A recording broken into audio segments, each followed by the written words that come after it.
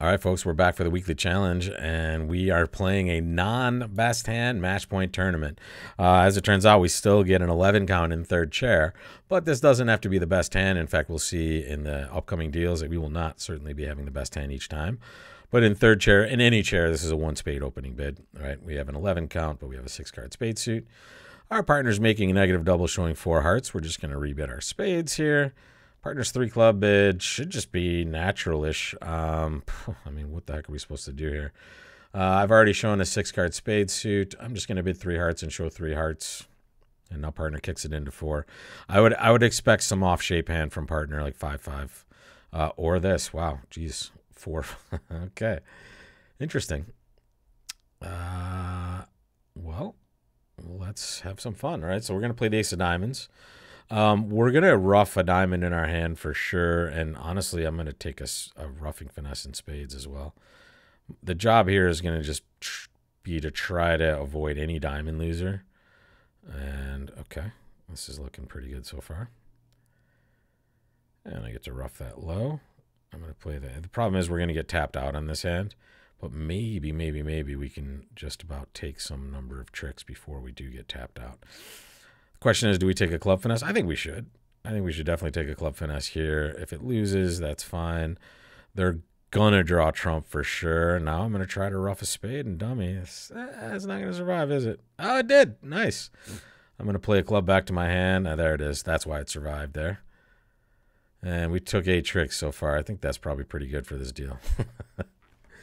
I'm not sure what we're supposed to do after 3 clubs or what the robot is asking us to do. It looked like, I mean, it's just such a bizarre hand because it's a colossal misfit. We have king, queen, jack, 6 the spades, and our partner's void. And the best suit we have a fit in is clubs, right? And I guess the only chance we have to play that is at the 3 club level. And here, partner is a passed hand.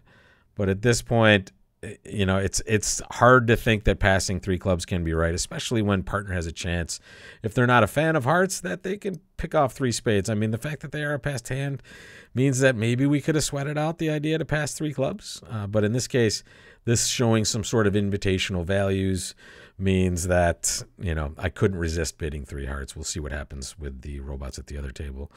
But for a non-best hand tournament, this is one of the best hands we can ever expect to see. That's 23. Is that right? Yeah, 23 points. How do we do this, folks? Well, we start with 2 clubs for sure. And then, what would you rebid, folks? Make it. It's 2 no trump, folks. 22 to 24 balanced. This is how we show these hands. We do not want to be bidding 2 spades and just park us off to a 1 suited hand. We want to show balanced distribution. And then if we have some sort of major suit fit, we're going to be able to usually find it in ways like this. Stamen, transfers. And now partner has a perfect idea of not just the range of our values, 22 to 24, but the shape of our hand. We're going to answer 3 spades. Partner's going to bid 3 no trump, and we are going to stick there. And here we are. No need to get it too excited, folks. You've shown this massive hand, so look at partner's hand, folks. That's what you can expect, right? They know how many points you have. They're going to place it at the right level. This looks pretty darn good, folks. How many winners can you count? I'm going to tell you right now, if you need a time, I can count 9 winners, folks. I have 5 clubs, because I know I have 9 of them and I have the top 4. I have 2 spades and a heart and a diamond. And here's my plan, folks. I am going to play clubs. I'm going to play all 5 of them, and then I'm going to give up a spade. I'm going to play all the clubs first because I don't want to let them know what might be good for them to be holding on to at the end and what might be bad for them. And at this point, I haven't seen any spade. There we go. There's a spade, folks. And now I'm just going to plunk down this 10 of spades, and I'm going to let it go. Right? Maybe I could have played the ace there and won the other one. Oh, that's even better. Now they're going to lead another spade, and I'm going to see if spades break. I'm guessing they are going to break because of the lead there, but even if they don't, I can give up another one, and I still have these red cards as entries. So here, I'm going to circle back to this on the results stream, folks. Well, let me just show you the end of this hand. It should be 12 rippers. And there we go.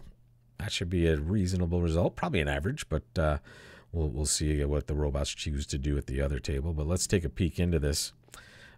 Here we have a beautiful start to the hand, right? If they get off to a diamond or even a heart lead, heart lead's not that devastating. A diamond would be awful for us.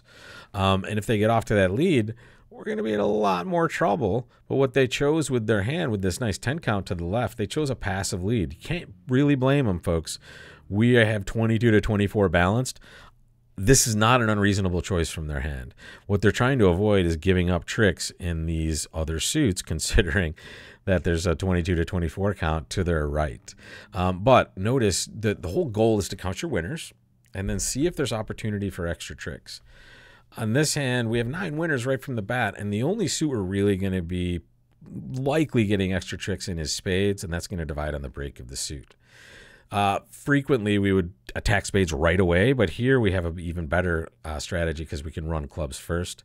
And then maybe, it didn't matter, the spades were 3-3 always, but maybe if they were 4-2 and someone pitched a spade, we're back to another extra trick or two. So there we go, folks. Making 5 should be average, but we'll see what the robots do on Friday. And that's it for day 1, folks. I will see you the rest of the week and for the rest of this challenge. Remember, non-best hand match points. It'll be interesting, I'm sure, in the next 8 hands. So join me for those, and I'll see you soon, folks.